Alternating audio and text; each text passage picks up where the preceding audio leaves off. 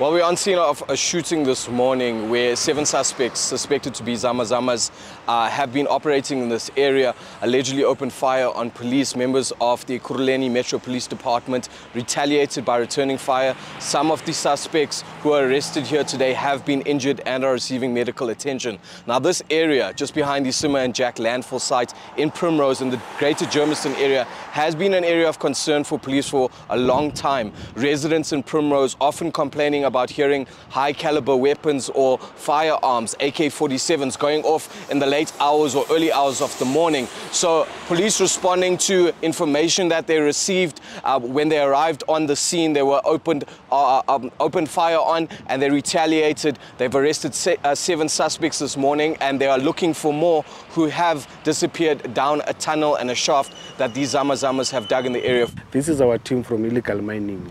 They only concentrate on illegal mining. As you know, that Primrose and Germiston is one of the problematic areas in terms of illegal mining in Ekhuruleni. Then we set up that team on a weekly basis.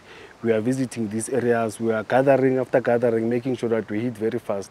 But unfortunately, when they were gathering today, they were engaged by this suspect who shot at them. They had to respond on that. But when they were responding, fortunately, they were able to get some of them, arrest some of them, and be able to restrain some of them. And we've recovered 4 firearms, 2 shotguns, and 2 side firearms, and 7 suspects. For Eyewitness News, I'm Singh in Germiston.